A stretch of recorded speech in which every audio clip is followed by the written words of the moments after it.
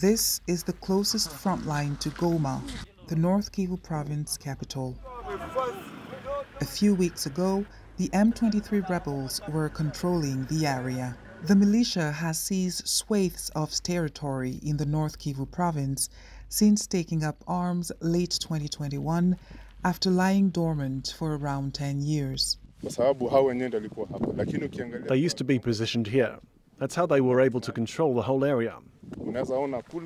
They could watch Goma over there, but also the road that led to Rutshuru and the parks too. It was the best place strategically, a 360-degree view that made any movement easy to detect. According to the Kenyan military, their mission with the East African Community Regional Force is over. Deployed in November, their task was to stop the M23 advances and oversee the militia withdrawal. Mission accomplished, they say, citing Kibumba as an example. See Kibumba there? We took it back. The road is now reopened. Activities have resumed. We call on all the people who have fled to come back. The area is now safe. The Kenyan military say they have regained control of that supply route to Goma.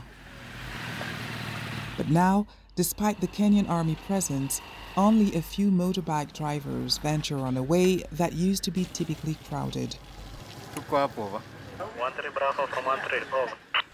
A looted hospital, abandoned houses, downtown Kibumba is deserted too.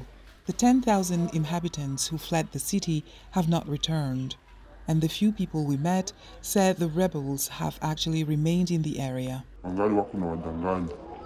The rebels never left, that's why very few people came back. The regional force presence has changed nothing. The rebels knew the press was coming, so they just moved over to the opposite hill.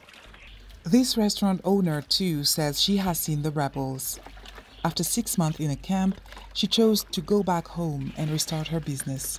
When I came back, the restaurant had been looted. There was almost nothing left, no crockery. My life has completely changed. I used to serve around 20 clients a day. Now it's just 2 or 3. The Congolese government does not believe the M23 has withdrawn and considers the East African Regional Force mission a failure and the rebels strengthened despite Ugandan, Burundian and South Sudanese contingents deployed in North Kivu. President Tshisekedi has been putting pressure on the force to launch an attack on M23 rebels. It started in controversy. On the one hand, the DRC wanted an offensive regional force. On the other, the eastern states were reluctant to confront the M23 for strategic and economical reasons. The controversy kept growing, each meeting resulting in more misunderstanding between the participants regarding the mandate. The regional force has raised hope in the Kanyaruchinya refugee camp, one of the largest in eastern DRC. It houses thousands of people. Francine Yambi is one of them. She lives in this shabby tent with her 3 children. I'm scared to go home. People tell me that the rebels are still there. I hear many stories of rape and violence. So I'd rather live here despite the hunger and misery than go back home and risk our lives.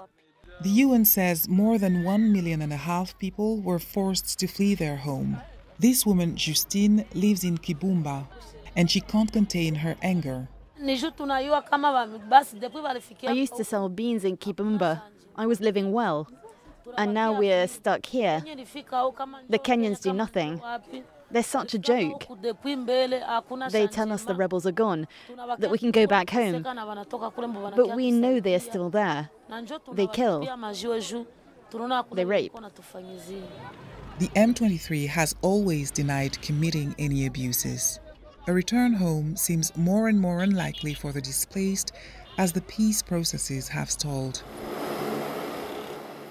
The EAC force's mandate ends in June and might not be renewed. President Tshisekedi said he might ask the force to leave the country if the mandate was not fulfilled by then.